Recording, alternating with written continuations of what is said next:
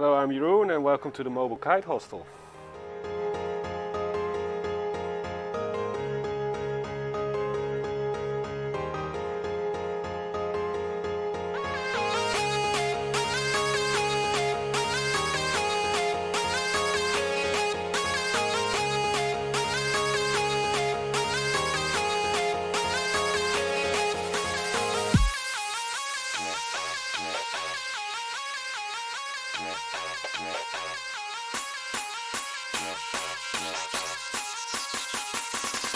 It's a 16 buff in the dark.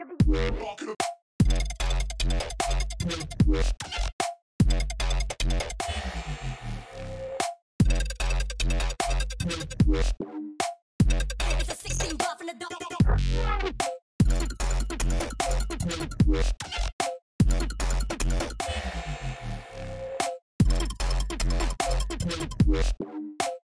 It's a 16.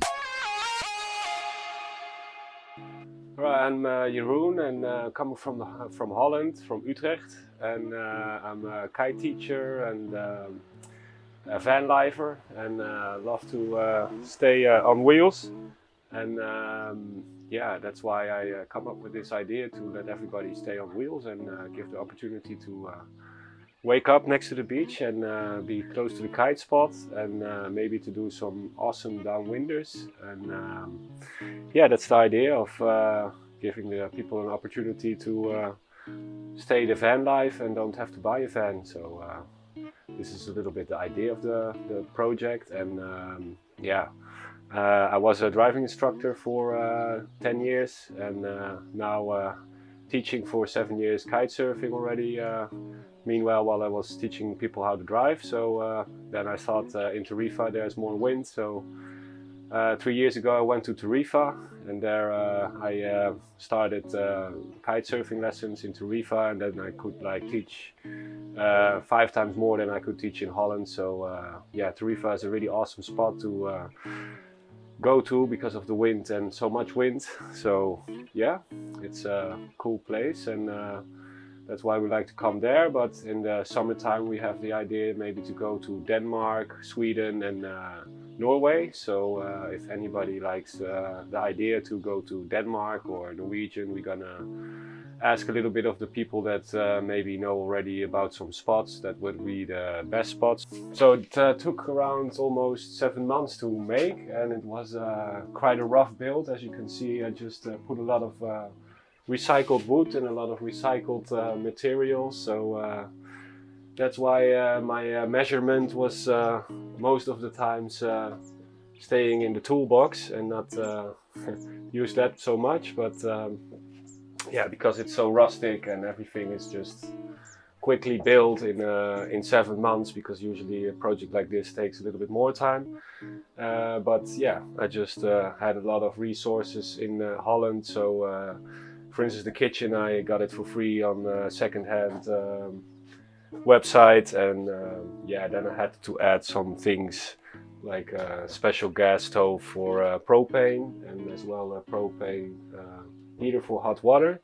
It produces 18 liters a minute, so it's quite a lot of water. If you want to take hot showers, we have them as well here. In this little area here, it's everything you want, toilet and shower combined. And it's quite close to my bedroom, which I use as my private bedroom. And yeah, it's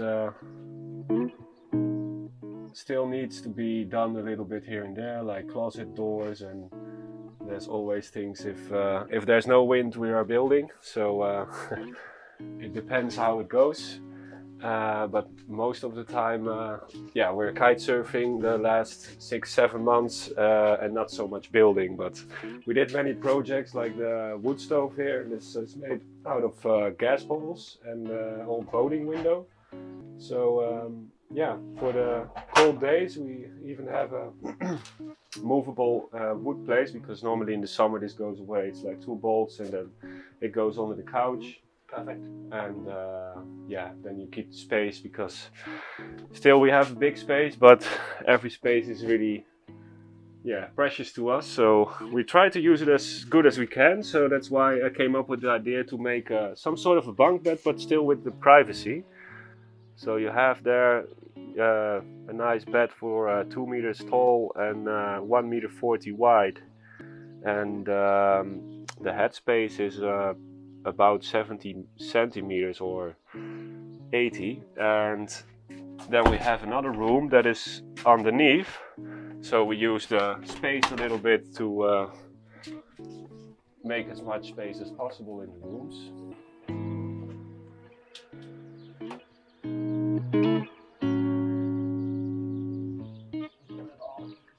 And a little bit of artwork in all the windows. And every morning you can wake up and every morning can pop your head out, and every room has like 3 boat windows. And yeah, this view up here is amazing. And then we have here the terrace and bar area, and however you want to call it. At the moment we use it as a terrace and a garage. And yeah, we have actually at the moment an extended terrace, but it's just for at the moment. And we're busy on the city coco here to get everybody easily over the beaches and to create little downwinders, because yeah, at the moment we're not doing our big downwinders yet. But so what do you offer as a kite hostel? I offer sleeping places, I offer kite lessons, and yeah, some maybe some food even. It depends on where we are, because we don't want to waste local support. So if we are close to any snack bar or close to a restaurant, we don't want to take the business away from the restaurants. So then we stay without food, and then it's just a hostel and you have to take your own food. But of course you can use the fridge and the freezer. We have a really big freezer. So yeah, we have a lot of space for everybody, and we can host up 7 people. So yeah, the idea is as long as we're in Europe, that we're probably hosting only people in the truck. And we could go, when we go to Morocco, I have a lot of pop-up tents, then we can put a little tent camp up. And of course when we're in good areas where we can do good downwinders, then it's yeah, of course really nice if we can take the stuff from the people and they can just go along the beach and have some nice parties everywhere we stop. And if the next day there's not so good wind, then we probably have a party that night. So yeah, all depends on the wind again and how everything goes. So I can see the light system as well. So how have you done the power system? The power system is a separate system. It's 12-volt lighting, and as well I have a 220 lightning. And there's 2 separate systems. So I have like over there 2 batteries of 240 amps. It's underneath the truck. And are they lithium, are they? No, they're just normal acid batteries, because I don't have to save on the weight. For me, it doesn't really count up to the life expectations and everything. So I just know normal batteries, and then I have this 2 of 240 amps, and then I have the 220 packages for batteries of 240 amps. Okay. So. And people can charge their phones, and you've got I have a lot of sockets, and plug socket here. yeah, every sleeping room has a socket as well. And yeah, we have a converter of Victron in it, so it's like 3000 watts of good purified energy with a purified sinus, you know, so you don't get your equipment here that's gonna get broken. So yeah, we also have a microwave oven. Nice. So this microwave oven, that is the reason why I had to get so many batteries, because yeah, it is the solar. all running off the solar, and that's why I have 8 solar panels of 320 watt. Wow. So it's quite a lot, and more than we need actually. So sometimes we're giving away some electricity when there are sunny days and people need some electricity. So people can charge their phones. So people can charge their phones, and a little bit taking care of the other people on the campus that didn't have this opportunity. So Yeah, so yeah, we're trying as well to provide the community a little bit and to make it one big nice family idea and yeah, to enjoy life as much as possible, I would And say. you So even got the locking system for I when you got a drive? locking system before we drive. It's working okay, but it has some improvement to done, you know. But to be honest, at the moment we are driving not as much as expected because we wanted to do, of course, this downwinders in Morocco, but since Corona we cannot do that. So yeah, at the moment we're a little bit stuck at Tarifa, and yeah, we were waiting for some clearance to get the boat, but at the moment it's looks like we're gonna have a nice summertime coming up in the northern part of Europe. So yeah, that's a little bit the idea. So I've got 2 bedrooms up on the side, and then I got another bedroom here. That's my own bedroom. So 2 bedrooms which I rent out for couples, that would be ideally. And as well for the more single people, we have the truck to sleep in. Because if you enter the truck, there is as well a lot of space, and you have a bunk bed for 2 persons. And as well there's a fridge included, and there's as well 220 in the truck. And yeah, you actually have your own private space a little bit as well, again on the beach. You got little curtains and stuff, yeah? You have curtains and you have a lot of storage places actually. So yeah, because the engine is down below here, actually the whole truck itself, there's everywhere closet room and space to store your stuff. So a lot of storage rooms. And we have as well some storage rooms underneath the trucks for your kite gear, of course.